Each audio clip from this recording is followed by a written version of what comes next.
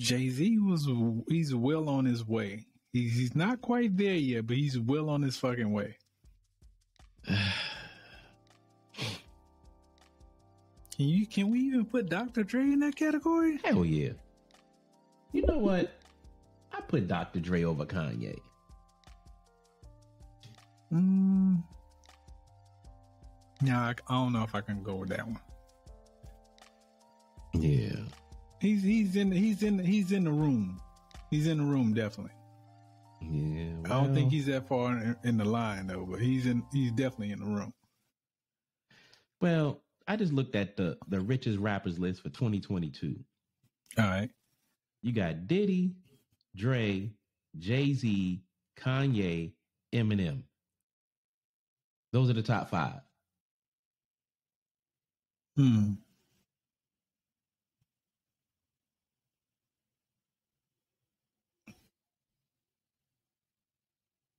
They must be talking about their earning for the year. Is that what it is? I suppose.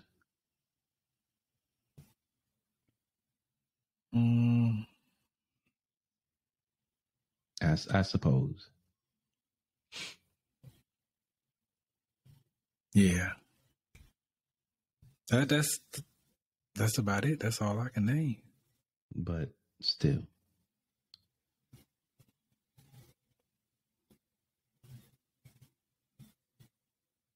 Yeah. That's it. As far as the entertainment world, that's pretty much it. Well, I don't know. I found another list and it's a different order. So I don't know. Yeah. I don't know. So is Kanye above being held accountable for his actions? Hell no. And he should not be. He should be held accountable for all of his actions. But again, we are at a point to where he can buy himself out of his own bullshit, which is sad. We'll get into some of his antics later, but you know, when you harass your ex-wife, when you threaten, make verbal threats to DL Hughley, when you do all of these things, you should be held accountable for them. We know how disturbed people are today. And some of the things that he is doing is going to get someone hurt because we know how fans are. We know how Eminem fans are. We know how passionate Eminem fans are. So if you have a Kanye fan that is as passionate as an Eminem fan, and Kanye is making threats to people, you never know which one of these loose cannons is going to go do something because in their head, that's what Kanye wanted them to do. He needs to be held accountable.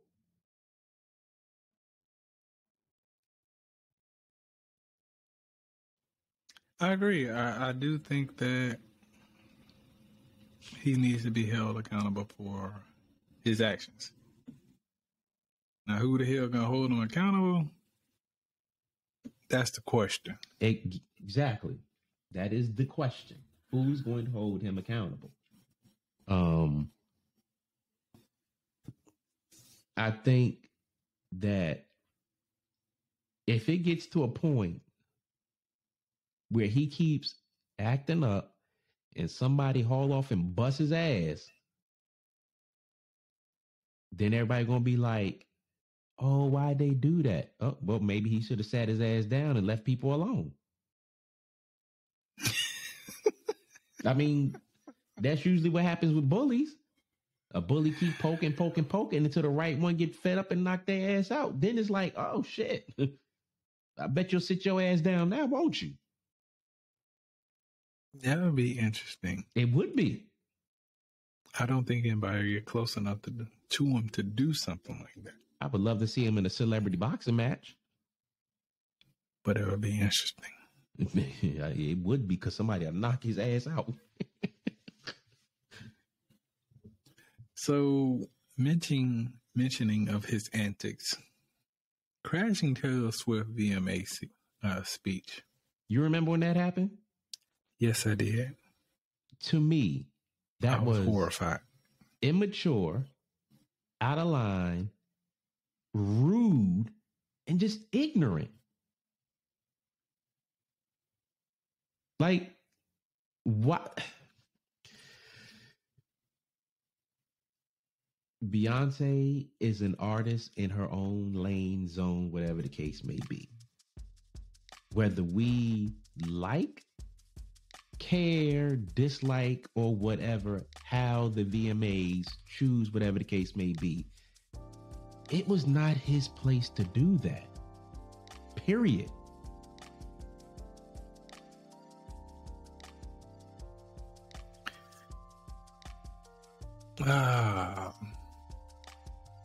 I mean, he. I'm sorry, I can't even come up with an excuse for that. I can't.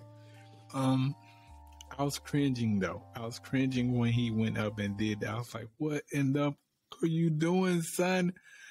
And then to watch Taylor, the look on her face, like it was crazy. Like she was like, "What the fuck are you doing?" And at the same time, embarrassed like hell. So that was definitely not his best moment. He was not shining like a star right then. And I remember the backlash he got from that, though. It was like the whole country was mad at goddamn Kanye. How dare you go Taylor up there Swift is America's sweetheart. Yeah, how do you dare you go up there and interrupt this little white girl? What's wrong with you? Not only that, how dare you go up there and interrupt anybody? Yeah. Like, come on, man. But and then he stood by his actions after he apologized. But it's like, did you apologize to Beyonce? Did you apologize to Jay-Z? Because him going up there to do that is like he's being a spokesperson for her. And it's like, she don't need it. She didn't feel that way. So why do you feel like why'd you take it upon yourself to go do that? Like, let it go. Whether it was true or not, that's in the eyes of, the general public and each individual. But at the same time, him doing that, it wasn't necessary. At all. So, and I love the way Beyonce handled it, though. Because afterwards, she let Taylor Swift come up when she won her award and speak. She basically got her award and said, please, give your acceptance speech. So she did a great thing just then. But the initial act of what Kanye did, it was kind of like, I get you have a different opinion. I get you feel that Beyonce, whatever, maybe she should have won the award, maybe not. But she didn't. So let it go. Right. But that whole antic right there was totally unnecessary. Beyonce don't need nobody speaking up for her. Not only Beyonce that, know how to speak up for herself. Then she has her husband. Not only that, it's a time and a place for everything. And that was not the time nor the place. No. Like he could have, after the award, if I'm sure he was going to be asked a question about something, and he could have gave his little spiel then. Right. But that whole thing that transpired after that, I mean, them going back and forth, Taylor and Kanye's camp going back and forth, even after he apologized and so on and so forth, I just thought that was like a circus. Yeah, it was a circus because he apologized to her after they go back and forth. He apologized to her. Everything's supposed to be cool. And then he goes at her again. So it's like, dude, you weren't even genuine in your apology. Like,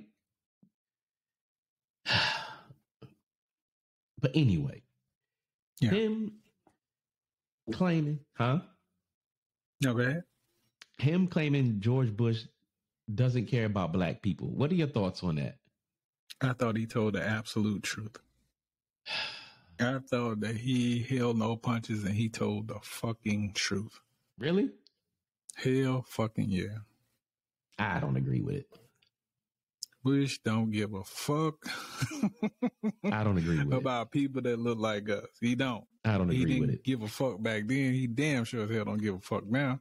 I don't agree with it. Yeah, I just don't agree with it. Like, me personally, I'll put it like this. I have not invested time in my life to research George Bush's life history to see if he did, does, or did not, or does not care about black people. I have not seen or heard of any evidence that would lean me to agree with Kanye on that. I'll just put it that way. So for me, I kind of don't agree with him on that.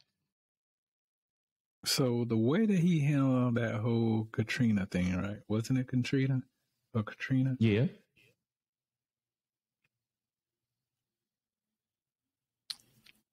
Did you not see how he handled that? Well, you got to look at it like this. There are policies and all this, that, and the other to handle that. So for him to feel the way he felt about that,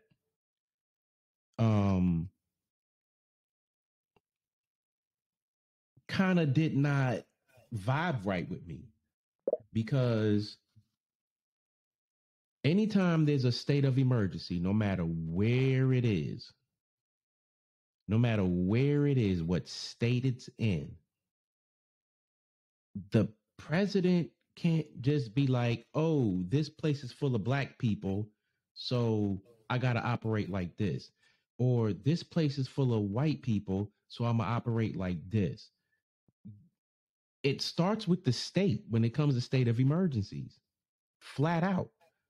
Now, the way the overall response was handled, I don't think anyone was prepared for it. But I don't think anyone can say, because of the way it was handled, that George Bush doesn't care about black people. I just don't agree with that at all.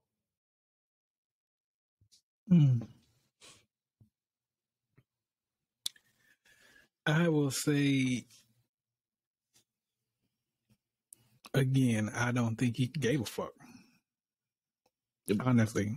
What did you expect him to do? He didn't give a fuck about none of the people. Not only not black people, he didn't give a fuck about none of the people. Well, then if you put it that way, then what Kanye West said was irrelevant. It was not even applicable. Because again, you have to look at the way that state is set up when it comes to emergencies like that. If the state does not have things in place to where they can operate effectively, when the federal government and the president and Congress and all of them say, all right, we're going to send this, that, and the other down there to help you. If the state is not operating effectively, it doesn't matter what George Bush did. It doesn't matter what Congress did. Because if as a state of emergency happens in Maryland, and our governor gets to the point where he needs to request federal aid, if the state ain't operating right, all of it is going to be messed up. And that's just the way it is. You are the president of these United States. Whether that was Louisiana, Alabama, Georgia, Florida, California, New York, whatever, your ass should have been on time. See, that's where people Not get it mixed up. Not saying that you were though. supposed to be right there. That's where people but your get it mixed response up. time, or the response time that came out of his office, was slow as fuck. That's Let's where be people real get about it. It was up. slow as fuck. That's where people get it mixed up.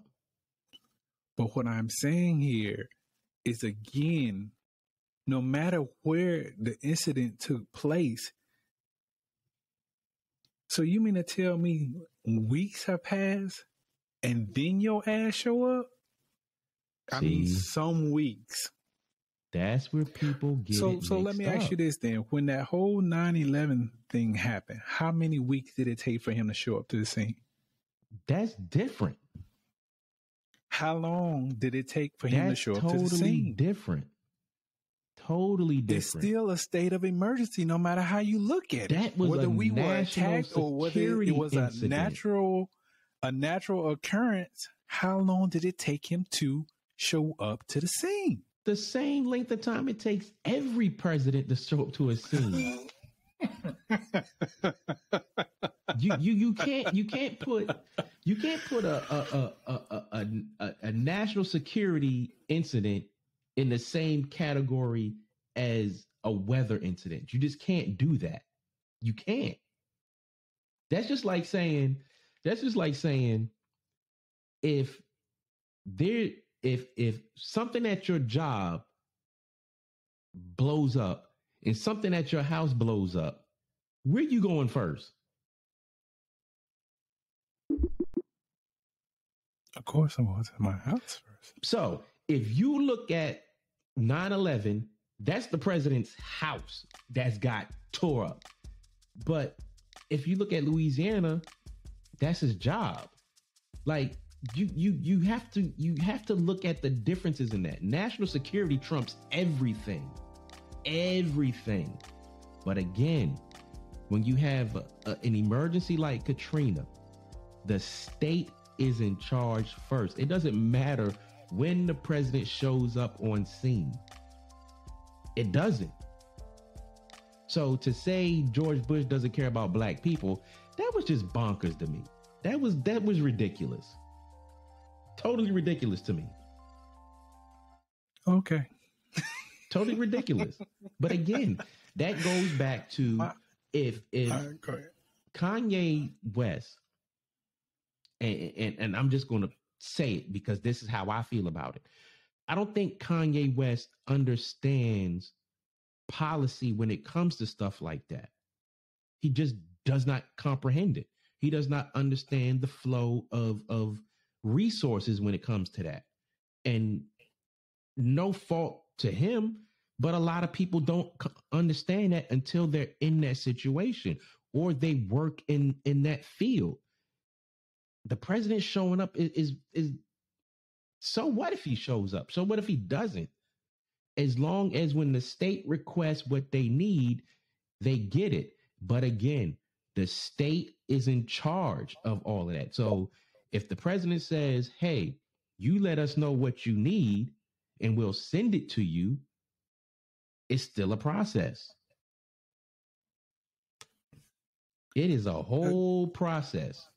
The whole United States is governed by the president, right? He's supposed to be. You got to back up off that one. Hold on now. Hold on. Let me finish.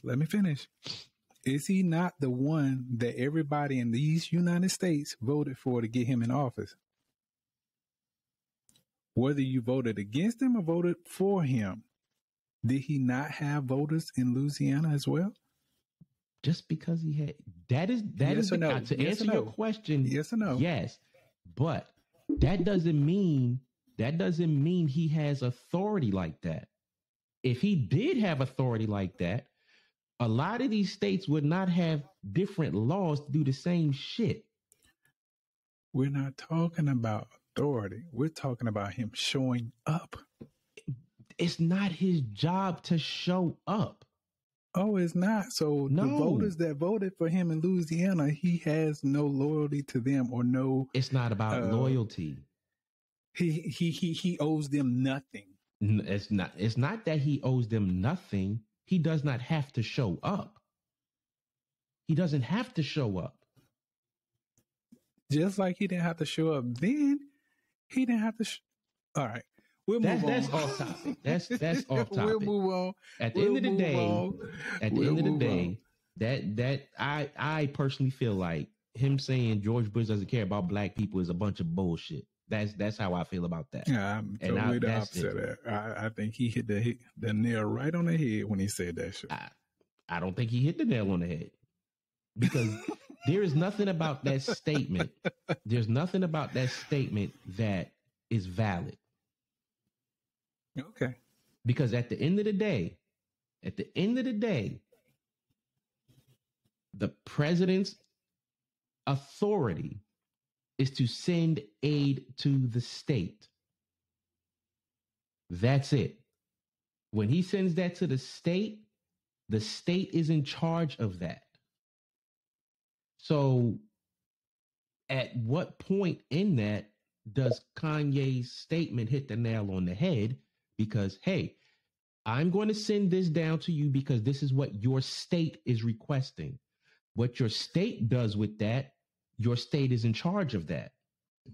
I can't regulate what you do in your state. I get that. So but that doesn't make him hit the nail on the head when he said that. How long did it take him to show up? See, you keep getting hung up on the president physically showing up in Louisiana.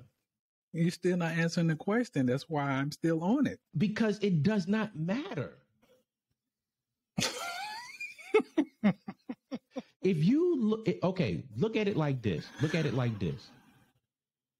Look at all the natural disasters that have happened in this country over the last, let's just say 10, 15 years. And see how long it took a president to show up to any of them, to if any at all. So it doesn't matter. Hell, there's wildfires in California. They was there during Obama, Bush, Trump. How many did they show up to?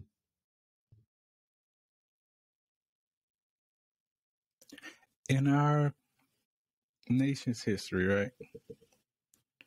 That was the first time any situation like that happened. No. Where many people, let me finish. Where so many people were impacted within one state by a fucking flood like that. Like they had bodies in the streets. Bruh. The smell was, bruh. It was horrible. I mean, when you're stacking bodies, that's a problem. And I'm not trying to take anything away from any other natural disaster that happened within, our nation. But what I'm saying is, whether he sent aid or didn't send aid, how long did it take him to actually show up to that situation? Again, it does not matter. It does matter. If that matters, because you are still the president of Louisiana, just like you're the president of California. This shit that goes on in California, that presidents ain't show up to. So it happened on my back porch. I don't have to worry about what's on my front porch. Do you get what I'm saying, bruh? If you look at every natural disaster that has occurred in this country over the last 10, 15 years, they are all unique. Correct. Every last one of them are unique. You also have to take into consideration, when you look at Katrina, when you look how messed up it was, you also have to think about the safety of the president. You cannot dismiss that. But that's off topic. That's way off topic. nor here nor there. At the end of the day, that statement was irrelevant to me. It was bullshit. I disagree with it. Because it was white people down there. There was Native American. There was Hispanics. So he don't care about black people. That was garbage. I don't. Nah, I'm not vibing with it. Yeah. So stating slavery seemed like a choice. That one. Yeah. When I first heard it, I had a problem with it. I had a problem with it because listen up here, folks. I was thinking closed-minded on that one. I said to myself, well, it wasn't a choice because they was oppressed, they was beat, they was this, they was that. But then I heard other interviews of people analyzing that statement. And when I allowed myself to listen to other points of view, I agree. Because I know me,